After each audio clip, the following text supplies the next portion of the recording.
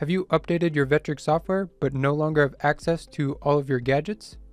You can see in this version 11, this is the stock gadgets that Aspire comes with. And if you look in version 10.5, my previous version, these are all the additional gadgets that I had installed on this Vectric software. So right now I'm going to show you a very quick and simple way to transfer all those gadgets to your new version of your Vectric software. And the same technique will work in Cut2D, VCarve, and Aspire. So first thing we're going to do is go to your previous version, go to File, come down to Open Application Data Folder. That's going to open up all your folders associated with that version that you just clicked on, so version 10.5.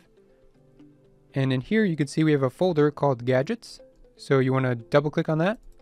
That'll open up that gadget folder. And these are all the gadgets that you may have installed on that version. And now we're going to do the same thing for version 11. So inside of version 11, we're going to go to File. We're going to go to Open Application Data Folder. And then we're going to go to Gadgets. And in here you can see these are the stock gadgets that the Vectric software comes with. And it's a much smaller list than the previous version. And now the quick way to transfer these over is in your previous version.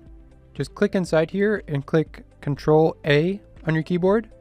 That'll select all the gadgets inside this folder. And then you want to right click, click Copy. And then in your new folder, you want to right click in the blank space and click Paste. And now there is some folders that are going to have the same name. So you just want to click Skip these files. That'll skip any folders with the same name. And now you can see in your version 11 folder, all the previous gadgets that you had in the previous version are now in this folder. So now we can close these folders down. And you can see in your new version 11, if you go to gadgets, they're still not in here. And that is because you have to first close this down and then open it back up. So we're going to close down version 11. We're going to open it back up. And let me move it to the side here. And now if we go to gadgets, you can see we have all the gadgets that we had in version 10.5. So that is the quick way to transfer your gadgets into your new version.